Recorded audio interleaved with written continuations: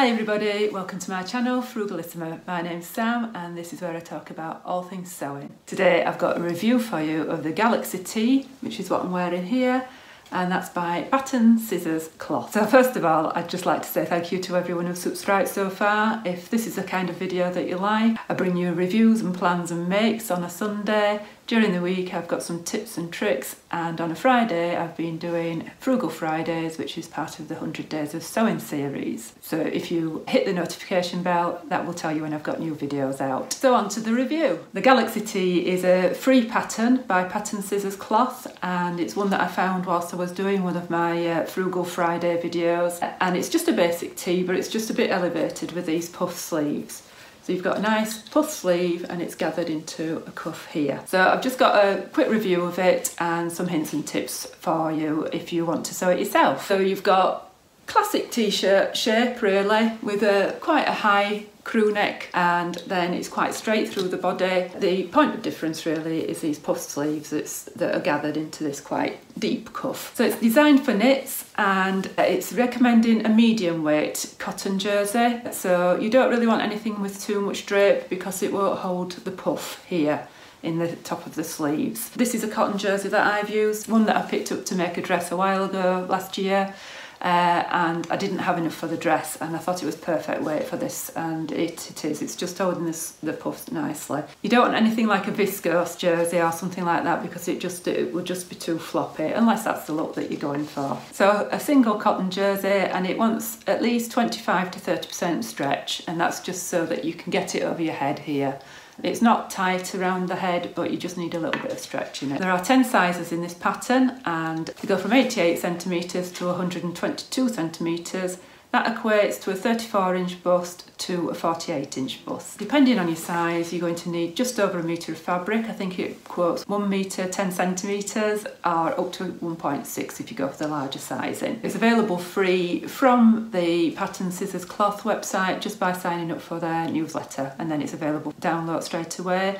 And it's available as an A4 or as an A0 to print off. So just some things to remember before you start sewing with this. If you've never sewn with knits before, it does say that it's aimed at beginners, but if you're feeling a little bit nervous about sewing with knits, I do have a sew along for a Mandy Boat tee that might be a little bit simpler in construction for you. There's no neckband on that, and there's no gathering in the sleeves. And I've got loads of hints and tips on that video for sewing with knits. So it might be worth taking a look at that before you embark on something like this, only because you've got a neckband and this gathering in the sleeves. Otherwise it is just a very basic t-shirt and nothing to worry about. So another point to note is that the pattern has been written in metric. So if you're old school like me, that means that you might have to do a little bit of conversion, but the most important thing to remember is it's being written with a 1 centimetre seam allowance, which equates to 3/8 of an inch, rather than the normal 5/8 of an inch. I think quite a lot of us are used to using 5/8 of an inch seam allowance, and this just has the 3/8 of an inch or 1 centimetre seam allowance. I would also advise, if you're going to be using a cotton jersey, to make sure that you pre-wash it. It does have a tendency to shrink, so I would put it through the washing machine first. So if you're struggling to determine which side is the right side with knits, something like this that's quite plain or that hasn't been printed on is quite difficult to determine.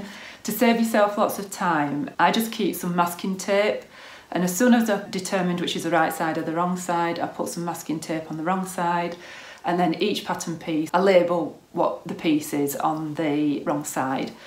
That way you're not faffing about midway through your project wondering which is the right side and the wrong side. And to tell which is the right side on a knit, it looks knitted. So you've got ever so slight ribs on the right side, and on the back it will just be fairly flat and smooth, and that's what they call the pearl side. And it's just more difficult on a darker fabric if you're working with a black or a navy blue or something like that.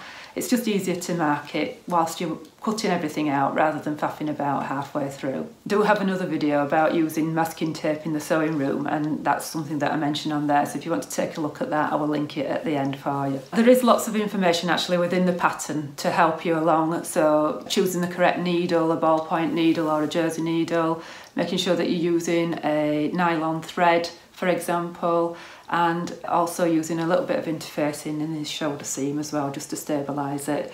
So there are only 16 pages in the pattern piece, so it's quite easy to put together, just a glass of wine and a YouTube video whilst you're sticking it together, and it'll be together in no time. Like I said before, the sizing is in centimetres, and my bust size, which is a 37 inch, which is probably 94 centimetres, fell between two of the size ranges. I fell between the 92 centimetres and the 96 centimetres.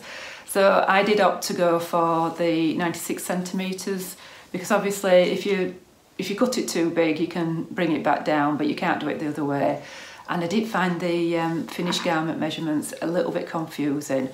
They're in half widths or something, and in centimetres as well. So I just found that a little bit confusing. So rather than risk it, I just went for the larger size, and I think it turned out okay. I could probably have gone down if I wanted it more fitted. So you can see here, I've got plenty of room here. And I could probably have gone down or come in at the waist as well if I wanted to. But I actually prefer a little bit of a loose fitting at the moment. I've got a little bit more weight on my waist than I want, so I'd rather have it that way. But if you prefer it a bit more fitted, go for the lower size, because you've got plenty of stretch in your fabric if you're not too bothered about it. So yeah, there's plenty of ease in this pattern, so it's up to you on how much ease you want. So construction is pretty straightforward. Like I say, she advises you to put a little bit of fusible interfacing in the shoulder seam here, and she also provides a little guide for making a note of what stitch settings that you've made. It's useful for future reference if you come back to make it again, so that you know which length, width and tension that you've used on your sewing machine. So there's two lots of gathering to do. 2 rows of gathering at the top, and then 2 rows of gathering at the bottom to go into your cuff. So if you don't like gathering, it's probably not the pattern for you, but they're only on short seams, so it's not much of a problem. And she does advise that you do your gathering stitches at either side of your stitching line. That just gives you a more even gather. A lot of people don't advise that, so it's not often I see that on patterns, so I thought that was a nice little tip. One little tip that I found is that she doesn't tell you to stop and start gathering at the seam line underneath here. So this is gathered all the way around, and I would just advise that you start and stop your gathering about 1 centimetre at either end. You're not putting any extra bulk into that seam line, and you're not stitching over your gathering stitches neither, so it makes it a little easier to pull them out when you're finished. The only other little thing that had me scratching my head was the insertion of the neckband. Rather than it being designed for the seam of the neckband to go right at your centre back, it's actually designed to go a little bit off the shoulder seam, so that you're not adding bulk into the shoulder seam. All the notches are aligned that way. I tried to put that seam right in the centre back, and obviously none of the notches lined up, so just look out for that. I just like to have my seam at the back, and that's just personal preference. So I did it the way that she did it, so that everything lined up. So you just need to remember to mark a notch in the centre front and mark a notch in the centre back, and then you'll be absolutely fine. Everything will line up. It didn't explain it in words, and the pictures did show it off to one side ever so slightly, and I just missed it. So it's just something to look out for. So the instructions call for twin needles all over, including on this shoulder seam here, which is a little bit unusual. So it's telling to twin needle around the neck and your hemline as well. If you don't have a twin needle, don't worry about it. You can just do a zigzag and ignore that shoulder seam top stitching. It's not necessary. I've never done it on any other t-shirt. It's just a design detail. I would stress that you would use a stitch that's got some sort of stretch in it. Unlike a V-neck or a low scoop neck, you do need something that's going to give you some stretch around here. Doesn't matter too much around your hem because it's not tight around the hips. But if you've got a twin needle, give a twin needle a go. Otherwise you can use a zigzag, just a long straight zigzag. And when I'm twin needling a hem, I always put a little bit of fusible interfacing into that hem.